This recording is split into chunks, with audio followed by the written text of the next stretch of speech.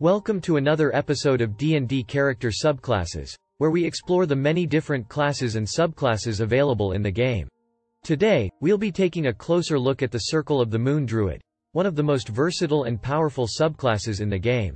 So, let's dive in and explore what this subclass has to offer. First up, let's take a look at the abilities that you'll gain as a Circle of the Moon Druid. At level 2, you'll gain the Wild Shape ability, which allows you to transform into a variety of different animals, giving you access to new forms of movement, additional hit points, and unique abilities as a bonus action, rather than as an action. Additionally, while you are transformed by Wild Shape, you can use a bonus action to expend one spell slot to regain 1d8 hit points per level of the spell slot expended.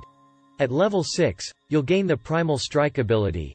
Your attacks in beast form count as magical for the purpose of overcoming resistance and immunity to non-magical attacks and damage. At level 10, you'll gain the Elemental Wild Shape ability, which allows you to transform into elemental creatures such as fire or water elementals, giving you even more versatility in combat. You can expend 2 uses of Wild Shape at the same time to transform into an air elemental, an earth elemental, a fire elemental, or a water elemental. And at level 14, you'll gain the Thousand Forms. You have learned to use magic to alter your physical form in more subtle ways.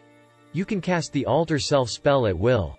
So, as you can see, the Circle of the Moon Druid is a highly versatile subclass that can excel in both combat and exploration. But what about feats? Which feats are the best for this subclass? There are a few different feats that can work well with the Circle of the Moon Druid. First up, we have the Mobile feat, which can give you additional movement speed and make it easier to maneuver around the battlefield. This can be especially useful when combined with your Wild Shape abilities, allowing you to quickly close the distance and engage your enemies.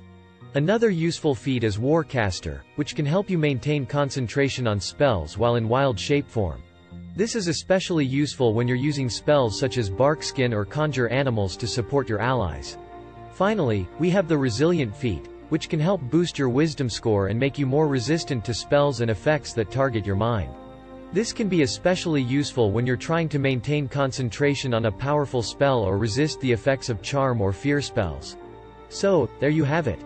The Circle of the Moon Druid is a powerful subclass with a wide range of abilities and options. Whether you're looking to excel in combat, exploration, or support, this subclass has something for everyone. So why not give it a try and see what kind of adventures you can have?